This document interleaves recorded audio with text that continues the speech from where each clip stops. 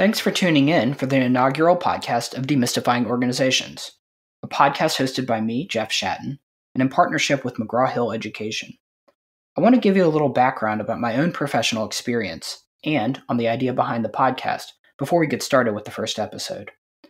I'm a business administration professor at Washington and Lee University. My specific area is organizational behavior, which for those of you who are not familiar, is the arena that sits at the intersection of business and psychology. Or as Wharton's Adam Grant says, organizational behavior tries to help work suck less. Much of my published research is in negotiation and leadership, though my broad interests span across management, strategy, technology, and finance. Just a little more background. I have an MBA, a PhD, experience as a consultant in South Africa, and as a real estate investor. Okay, enough of my background. Let's move to the idea behind this podcast.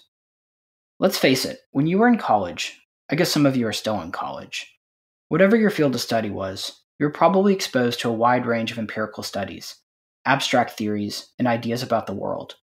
These could have been from sociology, ethics, or business, or the hard sciences. And these were nice. You liked them.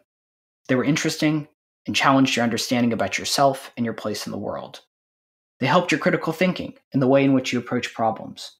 But then you developed a career, a professional identity, and found that it was really difficult, if not impossible, to take an abstract idea, such as a theory of personality from psychology, or one from behavioral finance, or some other field, and actually apply it to the most difficult challenges that you face in your work life, or at home for that matter. And this is the most common complaint that I hear in regards to the field of management. My students often say things along the lines of, "It's good to know about the variables that make up employee motivation. What do I do with this knowledge?" And yet, at the same time that our fields of study sit in the theoretical realm of the ivory tower, the world around us has gotten, how should I say it, but crazy. Think of it this way. What theory or empirical studies can you draw on to explain the Me Too movement and what your division should do to best approach sexual violence? What do you draw upon to make sense of how your company or organization should respond to the rapid development of artificial intelligence, ubiquitous computing, and the automation of everything? How does one come to terms with the rise of authoritarianism as a global leadership model? And what does this mean for leadership? And how can managers best monitor and inspire their subordinates? And how can one better understand the vital question of making work more meaningful? Whether you're an entrepreneur, an elementary school teacher, a mid-level manager at a bank, or an engaged member of your city council, these are questions that we all ask, and among dozens of others will be the focus of this podcast. Over the course of the upcoming months, and hopefully years if there's continued interest, I will bring on high-level experts to discuss the most interesting content that relates to the global challenges that confront us as professionals in the 21st century. In this podcast, I will interview professors and authors, but also business executives and government officials. The goal is to talk to anyone that has deep insight into the issues and challenges that modern organizations face. I will push my guests to connect theory, empirical findings, and best practices in order to try to do what I consider to be the hardest challenge, to take interesting abstract concepts and make them relevant to a wide-ranging audience. I hope that this podcast is both informative and interesting to listen to. Hopefully, you will emerge with a deeper understanding of some of the most fascinating topics that make modern work life complex and exciting, and can take meaningful steps toward building better teams, divisions, and organizations. At a minimum, I thought that by doing a podcast, I could get people to talk to me who would otherwise not give me the time of day. I hope you enjoy. Before we get started with today's guest, just a note, if you have questions or comments, you can email me at jeffshatten1@gmail.com. You can tweet me at Jeff Schatten. If you like this podcast, press the subscribe button and make sure to rate it on iTunes so that other people can find it.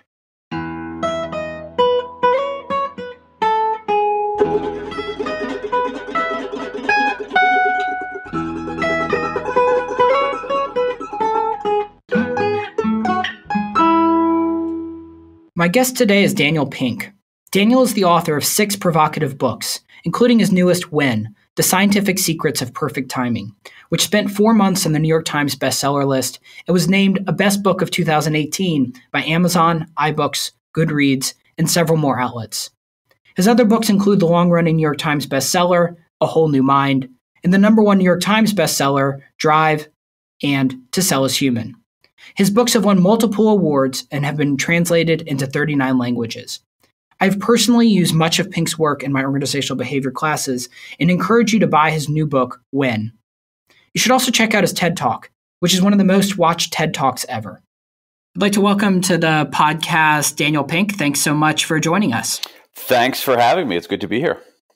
So most of our lives, we're asking questions about why, which is my 3-year-old asks why. My almost 2-year-old is starting to ask why. How did you move from that to this important question of when? Well, I still think it's important to ask why. I mean, I actually think that one of the problems is that once we get past, say, age 6 or 7, we stop asking why enough. So I'm still a big believer in asking why. But when it comes to organizations, we do ask why every once in a while. We certainly ask what we're going to do. We ask who's going to do it. That's why we have HR. We're asked how we're going to do it. That's learning and development. But when it comes to when we do things as individuals and organizations, we just don't take the question seriously.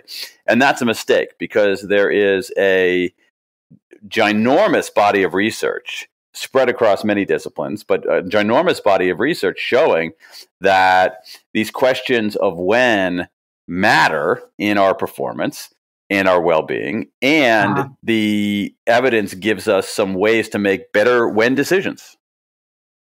And so a lot of the stuff that you outline is arguing that certain times of the day are better for us performance-wise than others. Right. Would you like maybe lay out some of your arguments on that front? Sure. There's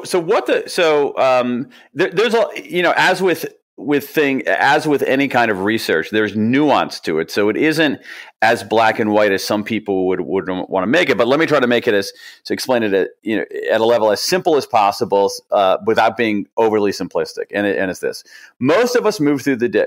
Most of us people move through the day in 3 broad stages: a peak, a trough, a recovery. During our peak, that's when we are most vigilant. Vigilance means we're able to bat away distractions. That makes the peak the time for best performance on what we can think of as analytic tasks, which are tasks that require heads down, focus, and attention. During the trough, that's our worst time of day. And for almost all of us, it's the early to mid-afternoon. That's our worst time of day. And performance declines significantly across many domains. So that's the time we shouldn't be doing work that requires massive brain power or creativity. Instead, we should be doing administrative work that is relatively easy, doesn't take a huge cognitive load or massive amounts of insight. The third stage is the recovery stage. Now, this is an interesting stage because typically our mood is higher, but we're less vigilant, and that makes it a good time for what social psychologists call insight tasks that require more coming up with non-obvious solutions, solving problems that don't bend to pure analysis or mathematical logic. So now, most of us, one other thing to add here is that most of us move through the day in that order: a peak, a trough, a recovery. Peak early in the day, trough middle of the day, recovery late in the afternoon and into the evening. However, so what's interesting, though, is that we structure our organizations and our teams around a constant equilibrium, right? Exactly. I mean, most people out there are working from 9 to 5, or if you're an investment banker, maybe from 6 a.m. to 10 p.m. or whatever those hours are. It's pretty much expected that you are equal around during that work time, and nothing is really delineated. Precisely. That is exactly the challenge that we are up against. You got it perfectly, Jeff. The presumption is that our cognitive abilities are static throughout the day. And that is fundamentally not true. All right. And while there is nuance in a lot of the specific research findings, that claim right there, I can definitively say, is not true. Our cognitive abilities change over the course of a day. They change in material ways. They change in some predictable ways. And the best time to do something often depends on what it is we're actually what it is we're actually doing. And how would you if you're managing 5 people on a team, how would you manage them differently given this information? Well, let me round out the explanation about this pattern of the day with one other very, very important dimension, and then because that's going to help me answer that question. So, as I said, peak trough recovery. Most of us move through the day, in that order. However, some of this, much of the way we pass through the day is dependent in heavy part on what's known as our chronotype, which is essentially our propensity. Do we wake up early and go to sleep early? Do we wake up late and go to sleep late? And that is not unidimensional. There's a distribution of chronotype across the population. We know about. So you're talking about my brother who stays up late into the night, goes to bed at 2 a.m., wakes up at 10 a.m. and starts his cycle then. Right. That's and I think a lot of conventional view would say, "Oh my God, your brother's a slacker." Oh, no. Your brother has an evening almost certainly has an evening chronotype. He's an owl. And here's the thing: about 20% of the population is that way. Now, about 15% of the population are very strong larks. That is, they get up early and go to sleep early, and about 2/3 of the population are in the middle. But again, to bring it down to the level of greatest simplicity without making it simplistic, we can think of it this way, that about 4 to 5 of us move through the day, peak trough recovery. Owls, your brother, moves through the day very differently. And the thing about owls is that they hit their peak, their analytic peak, much, much, much, much, much, much later in the day. 5 in the afternoon, 6 in the afternoon, 10 in the evening. And so it's important to understand that while we have generally these 3 stages, people can move through them in different sequences based on their chronotype, which leads me to your question. So one of the things that I would want to know in this 5-person team that I'm dealing with is, what are the chronotypes of these people? And there are various scientifically validated assessments to get a handle on that. So let's say that the distribution is roughly the same as the distribution in the population. So I have 1 hardcore lark, 1 hardcore owl, and 3 people in the middle. What that generally means is that I'll tell you what it means for that. Let's say, okay, here's what I don't want to do, especially for that group. All right, I don't want to have an 8:30 a.m. staff meeting. Here's why. I want the 4 people who aren't owls at 8:30. That's generally their peak. Roughly around there. I want them to do whatever heads down work, analytic work they have to do, uninterrupted, unencumbered by my meeting. Likewise, that owl, I probably don't even want her to come into the office at 8:30 in the morning. I don't want to demand that she's at an 8:30 in the morning meeting, because she probably wants to roll into the office around 10 in the morning. So that's one thing that I won't do. What I will try to do as much as possible as a manager is protect the space for people to do, to actually operate unmolested in their peak of vigilance. So that owl, I'm going to say for her, you know what? If she wants to do her heads down work between 7 in the evening and 10 in the evening, even if I am not there, that's cool. That's what I want to do with her. Now, so part of this is about education and reflection, right? So one is going to be to educate individuals about their own cycle, which most people are not aware of. Correct. And kind of help them think through when they're most productive and when they'll be best to work on different things.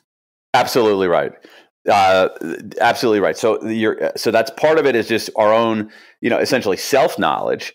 But at the same time, as you said in your question, it's like some of the onus is on the manager to adapt the situation, to adapt the setting to the people as much as possible. Now, here's the thing. Okay, so you're never going to get it perfect, but you can make it better. So again, I want to protect those analytic spaces for people. Here's the other thing. I don't want to have an important product review meeting at 2:00 in the afternoon. That's an exceptionally bad idea. Everyone's going to be at their worst. Instead, if I have to have a meeting about the travel voucher policy, that's what I'm going to do at 2 in the afternoon. Mm-hmm. Now, for something like brainstorming, this is interesting because we do have a mix of people here. for a brainstorming meeting, since I have the bulk of people, I'm just stipulating that they're not owls. For the brainstorming meeting, what I might want to do is something like this. What we know is that for 80% of us, late in the day and into the early afternoon, as I mentioned, we're less vigilant, but our mood actually goes up.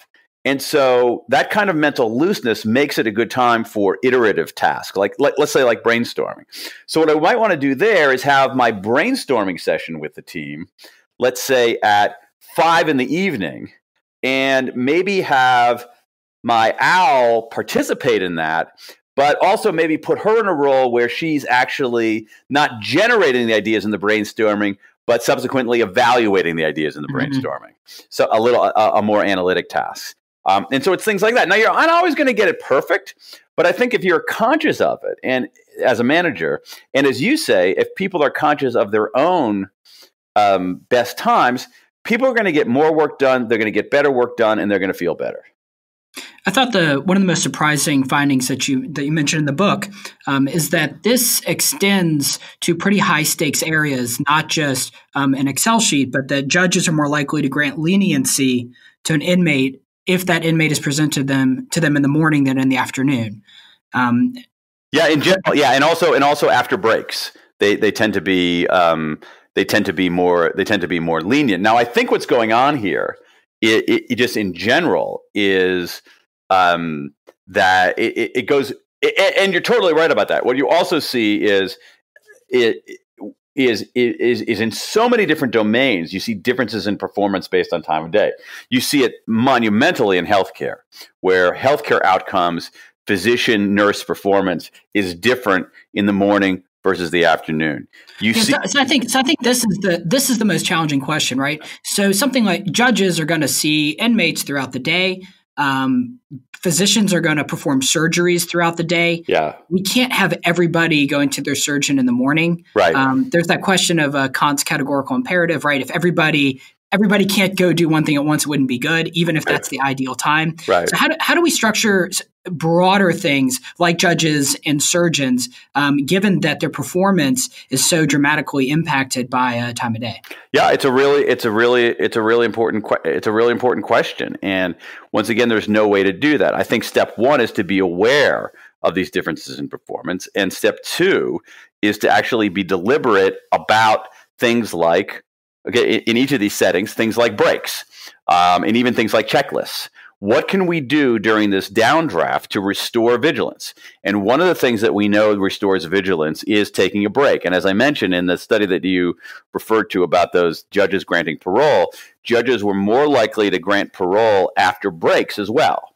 And if you in medical settings, let's say surgery or something like that, taking essentially a timeout and going over a checklist has been monumentally important in improving medical outcomes. So what we need to do in those moments of declining performance is take breaks, take timeouts, and maybe even go to rely more on a checklist. I don't think there's anything wrong with I don't think there's anything wrong with a judge relying on a checklist.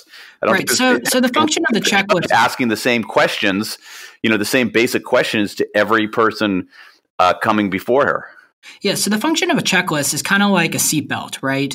You don't want to have to. It's not for the times that you're driving well. It's for the times that you get in an accident. Perfectly said. And there's other ways that people can have these barriers of safety beyond checklists, right? There's routines, that if you get into the same routine, no matter what time of day that you're, whether that's a teacher with her elementary school students, or whether that's a manager with their team, that routines can help provide that kind of safety, so that you make sure that there's uniformity across different areas. It can mitigate some of the downslide. I don't think it can fully arrest it. That these diurnal patterns are really powerful, and so you see it now in, for instance, there's a really fascinating study out of NYU looking at the transcripts of 26,000 public company earnings calls, using a piece of software that measured the emotional valence of the words, showing that even if you control for the fundamentals in what a company is reporting, afternoon calls were more negative, irritable, and combative than morning calls. And so here you have, if you think about that, to me, that's a really important study, because if you think about the actors in that study, okay, you've got CEOs and CFOs of public companies, generally pretty experienced people. They're very well prepared and they have a lot of stake. And even that is not enough to fully hold back the changes in diurnal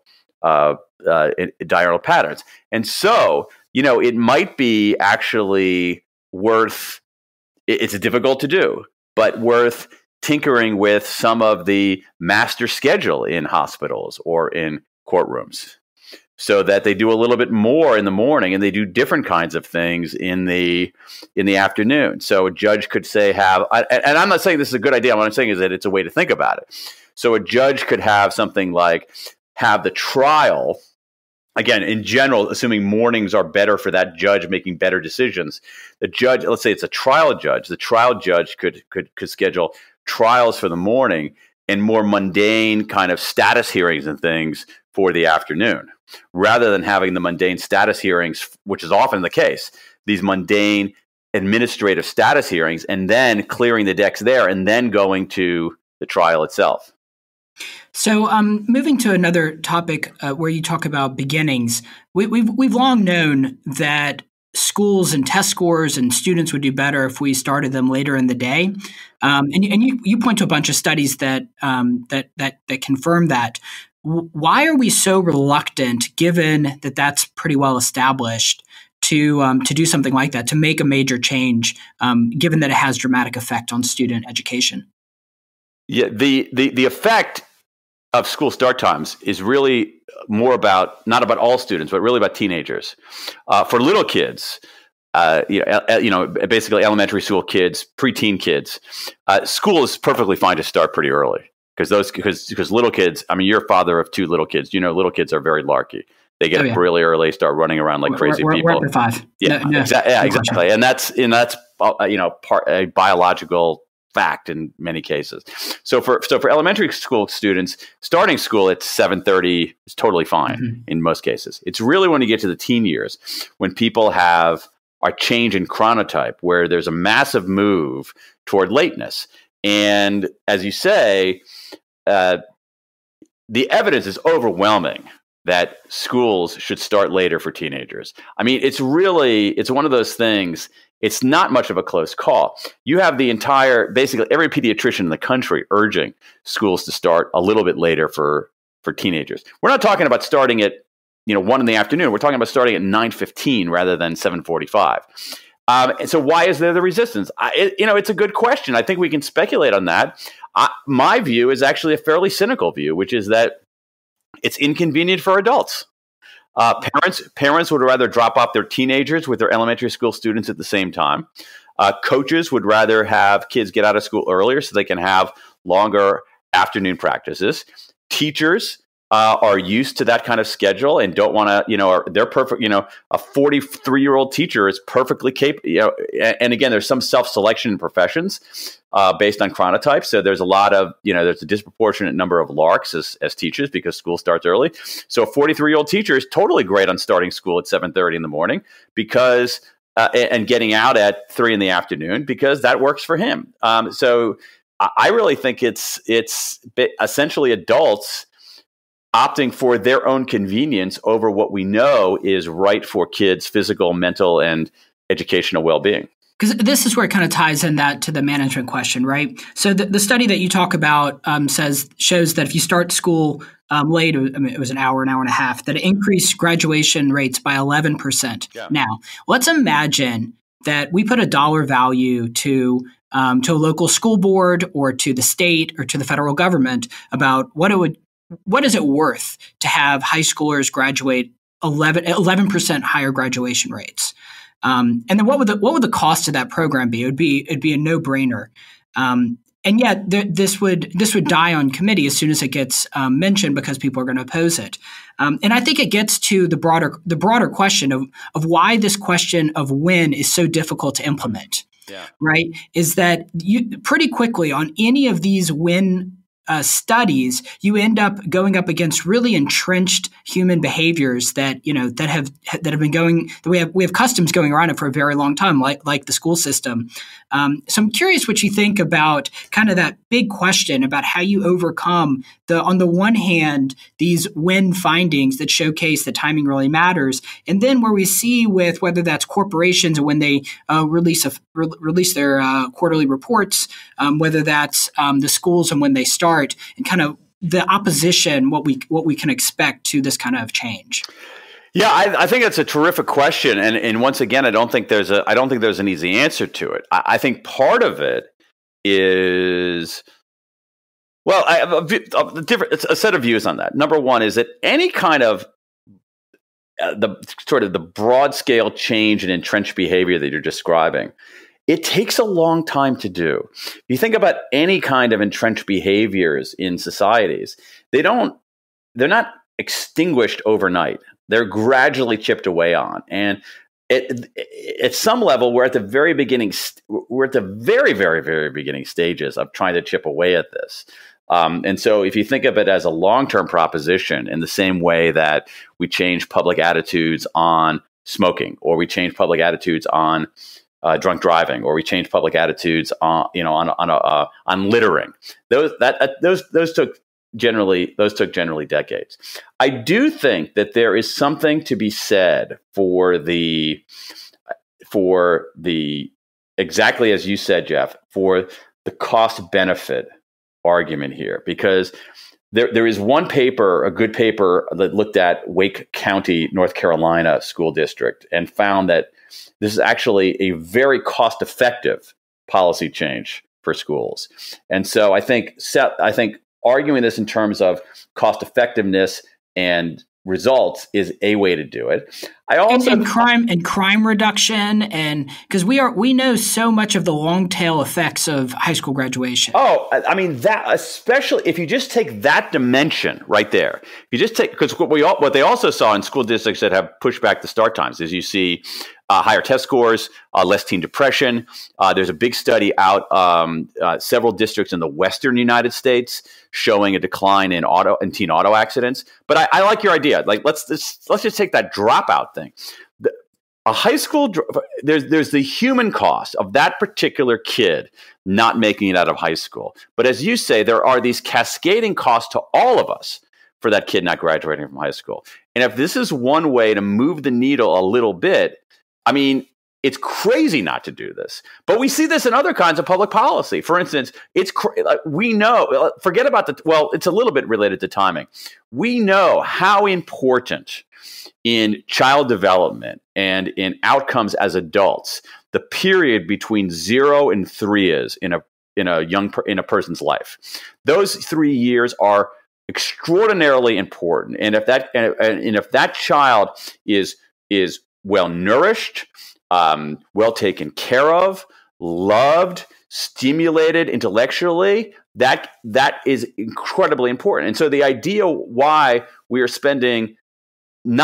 spending a lion's share of our social services budget on that, when we know that's the cost-effective thing to do, is crazy. So we see this problem in other areas. I think the way to solve it is in part by making the cost-benefit argument, by playing the long game, trying to change this over time, and also by I do think that one reason for the entrenchment, and I like your word there, is people are risk averse. They don't want to change because they don't want to be the first people to do it. And so the more you can accumulate some first movers and hold them up as examples, then I think you might be able to pick off more and more. But this is I look at this as a problem to solve over, a decade or two, not something that we can fix overnight. And here's the thing, and there have been attempts too, just as there always been attempts to make other kinds of changes, and they often get rebuffed. So this fall in California legislature passed a law that's mandating that school districts for teenagers push back their school start times. I think it was to like 9 or 9:15. And the governor vetoed it. And this is Jerry Brown, a progressive governor. Interesting. there's some compelling work that you cite on the effect of deadlines. So how we think of when a deadline's approaching, how we think of it when we're halfway there, how we think of it when it's coming due. And so can you give us the overview of how you think of deadlines and its function in terms of performance? Well, part of it depends. And there, I like to go back to it's not fairly old, and as an OB professor, you know all this. I like to go back to on deadlines in general. I like to go back to the work of Teresa Mobile, who a couple decades ago did a lot of the research. And to oversimplify her work, it essentially says that for algorithmic tasks, deadlines improve performance. For heuristic tasks, they don't necessarily improve performance. And I think that general principle holds true.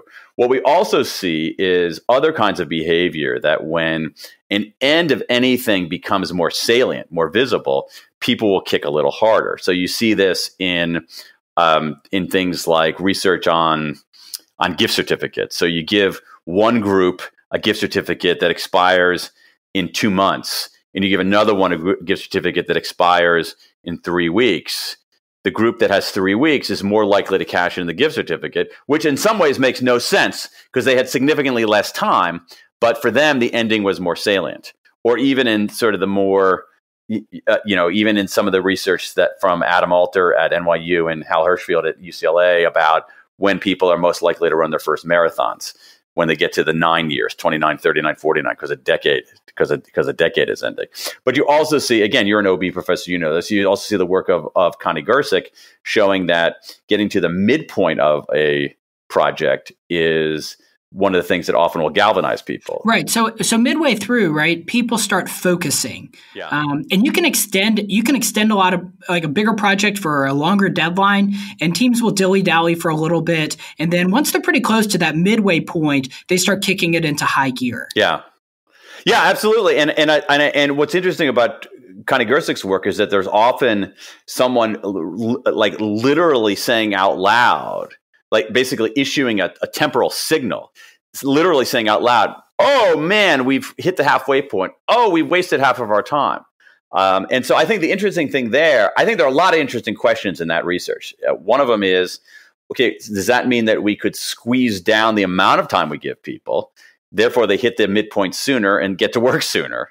So would, say, giving a team 20 days for a project be as would they get, suppose we gave a team 20 days for a project and we gave a team 30 days for a project. Would that 20-day team do just as well? I think the other interesting question, though, and I don't have, I mean, maybe you have a perspective on this. So it depends. So it depends what they're doing during that first part, right? Well, so there's assuming that they're meeting and actually doing something productive. That's when some of the good brainstorming goes on. Right. It's that initial formation of the team, some of the social cues and the relationships build. Assuming you have a team that has not worked together before, so there's some key parts early on, but there's not that pressure. And that's why deadlines are so important, because without deadlines, people just will kick the can down the road. Well, that's exactly where I was going to in that as a second question. So one thing is, and I don't know any experiment on this, is experimenting with duration.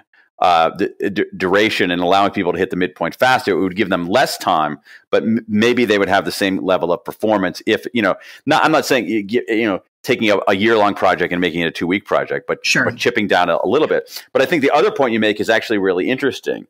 That is, the way that Gersick talks about this research the effect at the midpoint is really about activity and like really doing stuff and rolling up the sleeves and doing the things that are required to create the work product or whatever. And there is a sense that first half is people are unfocused, maybe doing dilly-dallying. I think another way to look at that is the way that you are, which is that there is something happening in that first half that is essential. It's just less active. It's less explicit. Well, and it doesn't, and you don't see the deliverables. Right. And so it could be that that's just there's a necessary incubation period for that.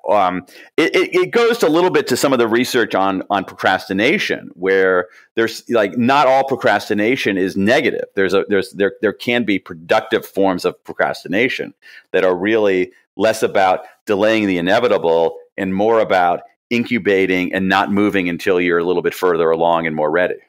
As someone who is, I'm 37 years old, so I'm almost 40. I like the part about dispelling the myth of the midlife crisis. Yeah, total nonsense. And why is the midlife crisis nonsense? There's no evidence of it. I mean, this is one of those things. This actually drives me nuts, because if you go, you walk down the streets of, I'm based in Washington, D.C. You walk down the streets of Washington, D.C., you walk down the streets of Lexington, Virginia, essentially anywhere in America, and you use the phrase midlife crisis, people will know what you mean. Oh, yeah. And they think it's true. Meanwhile, there has been zero evidence, empirical evidence of a midlife crisis. And the genesis of this was a paper from the 1960s by a French-Canadian psychoanalyst named Éliot Jacques, where he just basically asserts it. I mean, in a way that to me continues to boggle my mind, and it's somehow stuck in the parlance. So there isn't this dramatic bottoming out in midlife. But what you do see, and here there's enormous empirical evidence, is something gentler, quieter, which is a slump. There's what these researchers call a U-shaped curve of well-being, where if we think about well-being on the vertical axis and age, time of life on the horizontal axis, people tend to have higher well-being in their 20s and 30s. Late 30s, around your age, it begins to decline, declines into the 40s, the early 50s, my age, okay, you're at the nadir, but it's a shallow U. And then as time goes on, late 50s, 60s, 70s, and beyond, well-being actually goes up. So there is a midlife gentle slump, which has been found in something like 70 countries around the world. It's not an American or a Western phenomenon.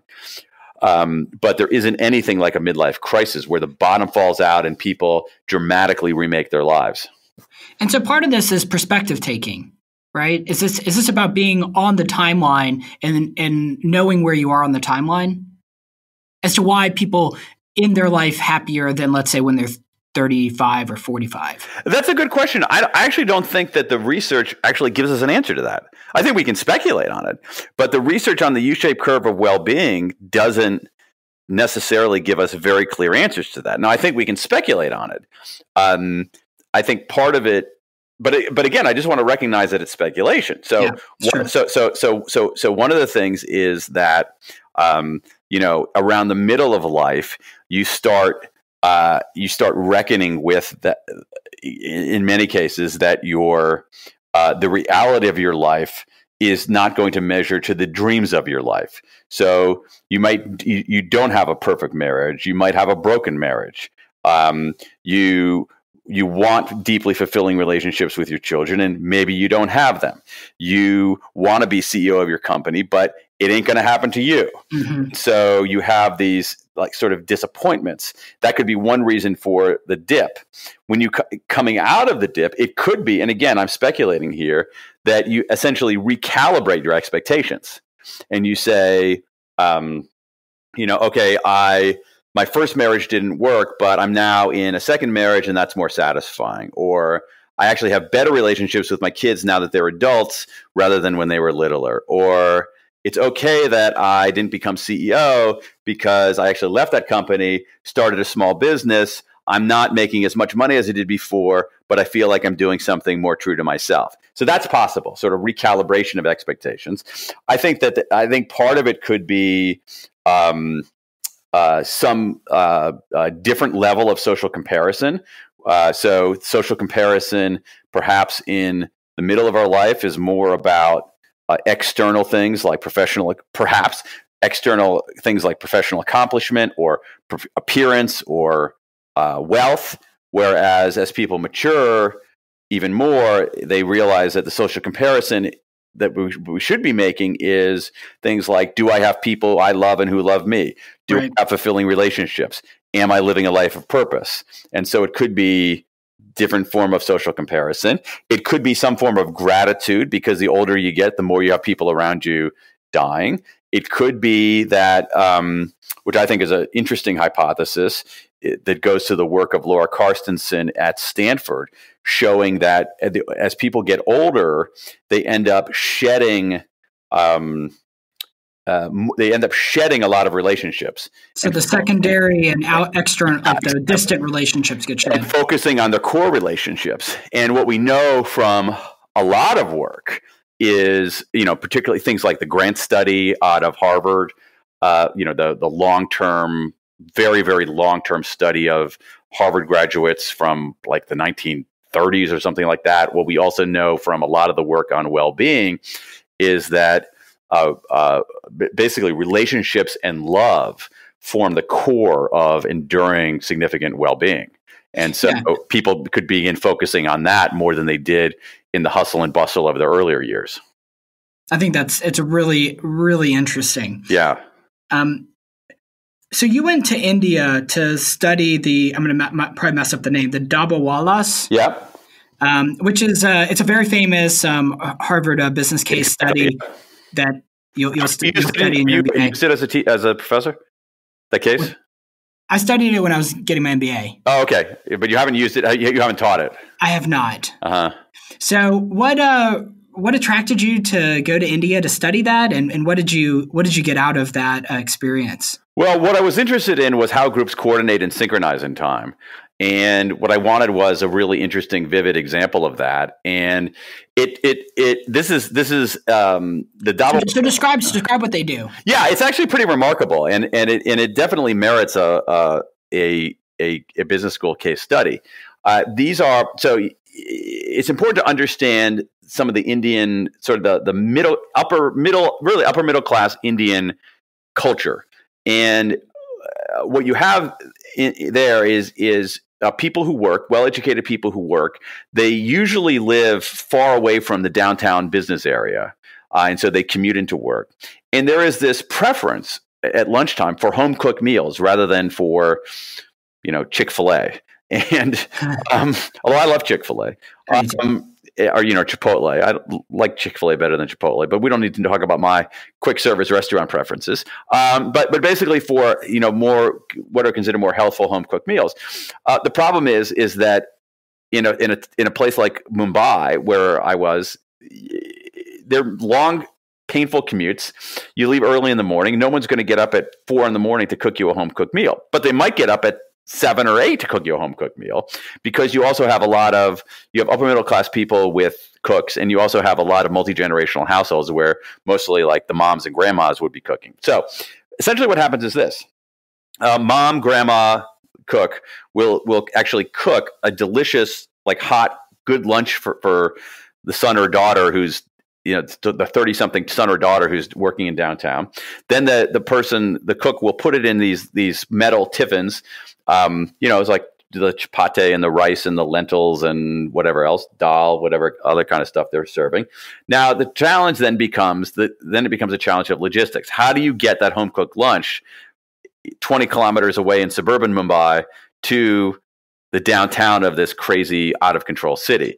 Right. And so if you were to do this, I'm just going to step in. If you were to do this here, there'd be an app, and then the driver would come pick it up based on the geolocation, and it'd be geolocated downtown, and that would be it. But that's not how they got their Harvard Business Review article. Not even close, because again, this has been around for a while. This service has been around way before geolocation, way before smartphones. And what these folks do is these men, they ride around on bicycles. They pick up the lunches at the apartments. They carry them on their backs. The lunches each have a code, not a UPC code, but literally a hand-scrawled code written on them. They use that code to then sort the lunches at the train station. So they resort them based on where the lunches are going. Then these men, the Dabawalas, they get on the train with a certain number of lunches. They take the commuter train down to downtown Mumbai. They then resort them based on the more specific delivery locations of buildings and things like that. They put them on their back, and they carry them to the offices and stores where people are working. deliver these lunches, and then the Dabawallas go off to have their lunch, and then they come in. This is the thing that really just blew my mind. They come and they pick up the empties, collect them again, and do the whole thing in reverse. Get back on the train, go back and deliver the now empty containers back to the homes of the people who cook the food. And now, right. So the thing that got them the Harvard Business article is that it's considered a Six Sigma process, which means that the error rate is something like 3 and some million attempts. Yeah, it's so out of however million attempts, they make under just a few errors. Right, which is remarkable. Now, that Six Sigma fact has been, I haven't seen it actually verified anywhere. Okay. But they do it with extraordinary accuracy. So even in my own reporting, I found no one who had an errant delivery. And I asked that question basically to everybody I talked to. And the other thing is that you had places like FedEx coming to study them, UPS, DHL coming to study them. I think the most remarkable thing, which you alluded to earlier, Jeff, is that they do this essentially without technology. They don't have, it's not like an Uber where the recipient is following your path. They use the train schedule, this cryptic marking code, and bicycles and their own sense of the neighborhood to make all of these deliveries. And I've always been curious about, as you said before, suppose we were you're teaching an entrepreneurship class and you have this gap in the market where you have people who want home cooked lunches, people who are willing to make the home cooked lunches, but no way to get the lunches from one place to another. How do you solve for that? And I'm wondering whether even using today's technology, you would have anything as effective as these Dabawallas. And so what was your takeaway from that visit? Well, I think it's what I was trying to do is can we extract any general principles about group coordination and group synchronization? Because these folks are deeply, deeply synchronized with each other. And so what I was looking at is, and you see this a little bit with, I was fascinated with choirs. How are choirs so well synchronized? How are rowing teams well synchronized? And so what it's trying to do is use them to derive some general principles. And I think the general principles are, for synchronization, the importance of having a very clear boss. In the Dabawalla's case, it's the clock. It's a particular train, a particular clock, a particular schedule. In the choir cases, it's you have a choir director who has a very interesting role. The choir director literally faces a different direction from the rest of the choir. He's literally the only member of the group who doesn't make a sound. And the same thing is similar to, say, the coxswain on a rowing team. That person is literally facing a different direction from the rest of the team and is the only person who's not touching an oar. And so having a clear boss seems to matter. A sense of belonging is extraordinarily important. We see this in a lot of the belonging research. So how do we foster belonging?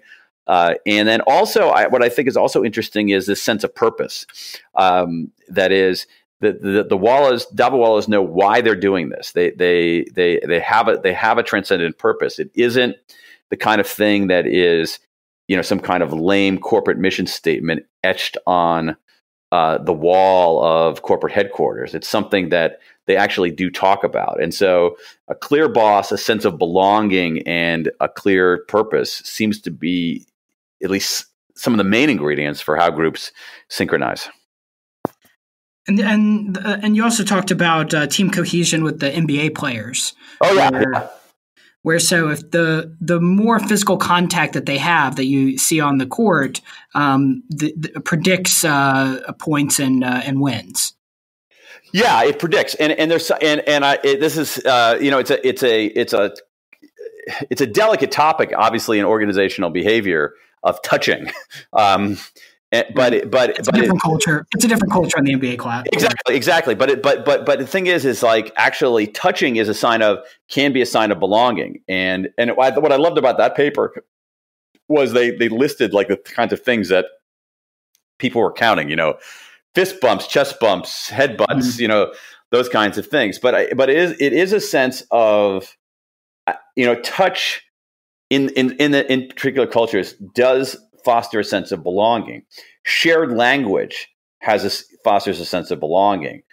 Clothing can foster a sense of belonging.